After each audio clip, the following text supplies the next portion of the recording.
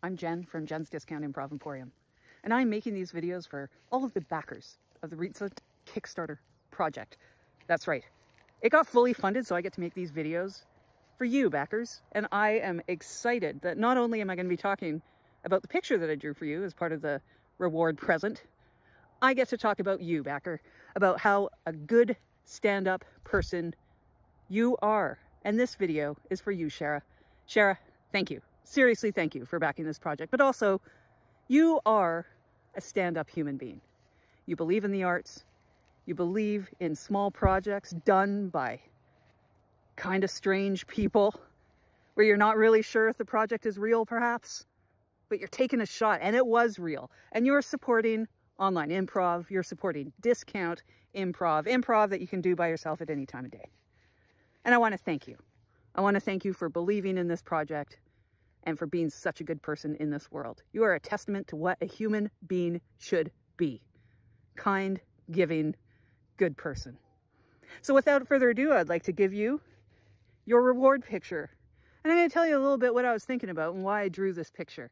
This picture is of a sloth hang gliding. And this sloth hang gliding was inspired by a sloth. I mean, not very creative there, not very A to C thinking.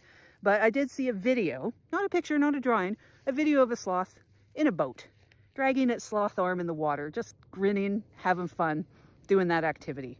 And I thought, wow, that sloth is in a powered boat going really fast, a motorboat, if you will. And, you know, it's an activity that a human would do. And I thought, what other human outdoor activities might a sloth want to do? Maybe a sloth would want to go mountaineering, like a walking stick, or maybe it would go rock climbing up some rocks with its long talons. I mean, it would probably be pretty good at rock climbing. Or maybe it'd go in an unpowered boat, like a canoe. Could hold on to those oars pretty good. Sloth in a canoe would be rich, but then I thought, what would be more rich? A sloth hang gliding. I mean, I've never seen a sloth hang gliding, but a sloth would probably love it. It'd be finally going fast. It's going fast in the air because it's like not tied down by its own slow speed. Sloth hang gliding. And then I thought, well, you know, what's hang gliding without a plate of spaghetti? So sloth's also eating a plate of spaghetti. So Shara, I want to thank you for supporting the arts, for being a good person, for supporting improv, for supporting this single person out somewhere doing something, doing a Kickstarter.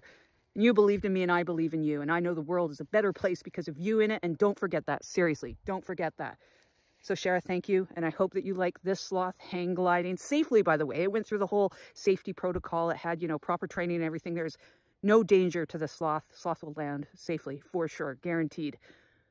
I hope you like it. And I hope you like the fact that it's, of course, eating a plate of spaghetti. So here's to you, Shara. Thanks again.